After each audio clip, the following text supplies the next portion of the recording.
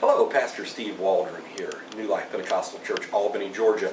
Neat little book I've got, I think it's been out a couple years, by James Ostrowski, I hope I'm pronouncing that right, about progressivism, an idea that is destroying America.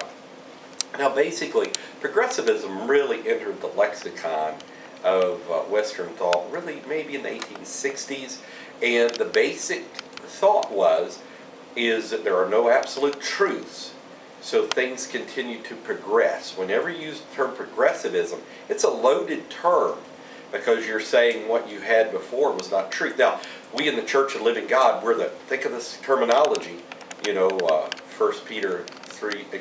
Timothy 3:15, we're the pillar and the ground of the truth. We're not progressing anywhere.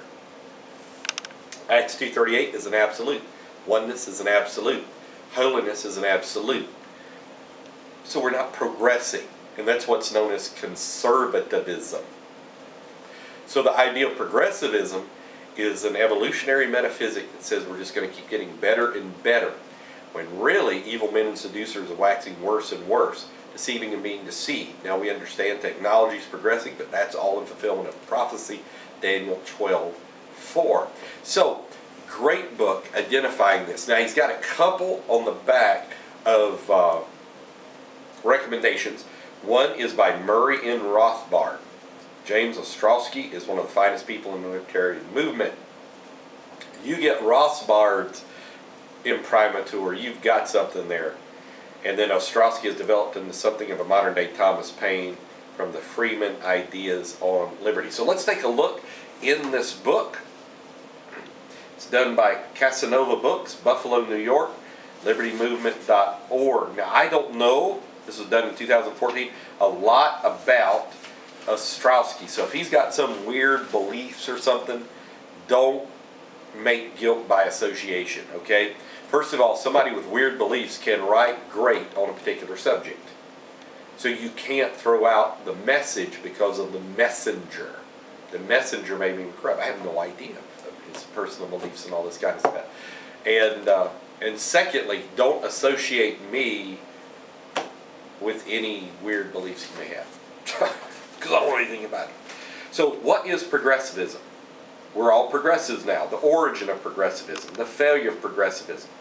Progressives' alchemy, true liberalism. Progressivism's vanquished foe, conservatism.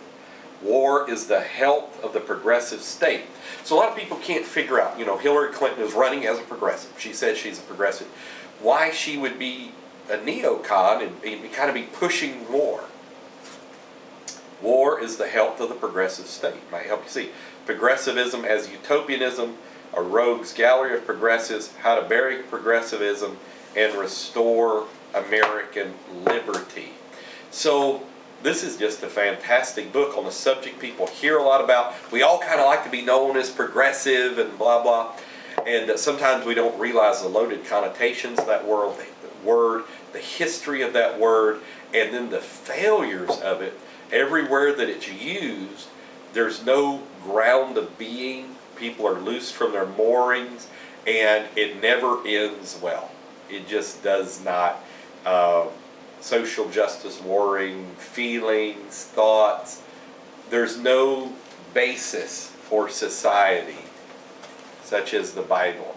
And so you've just got conflicting thoughts. And what did Nietzsche say? When God is dead in the hearts and minds of the people, nature abhors a vacuum, there will rise a Superman and the will to power, and then it's tyranny.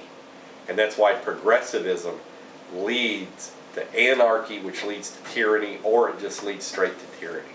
So, again, great book. I appreciate him writing this book. God bless you today.